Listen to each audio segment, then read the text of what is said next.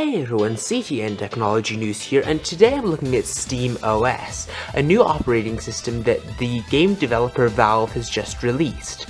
Now the goal of this new OS is to dethrone the home console kings in favor of a PC ecosystem.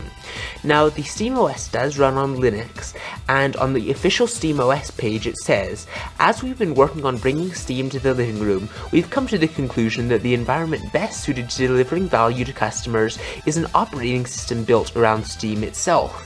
SteamOS combines the rock-solid architecture of Linux with a gaming experience built for the big screen.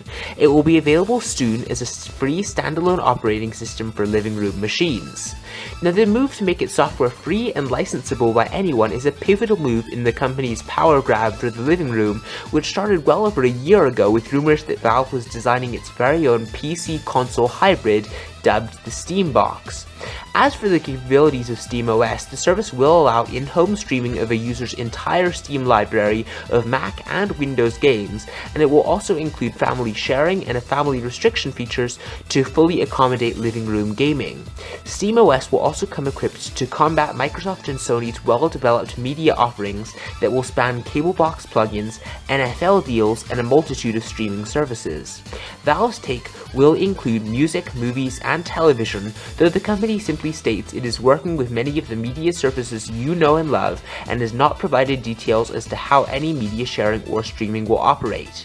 SteamOS will be available soon as a free download for users and as a freely licensable operating system for manufacturers, they said in a statement.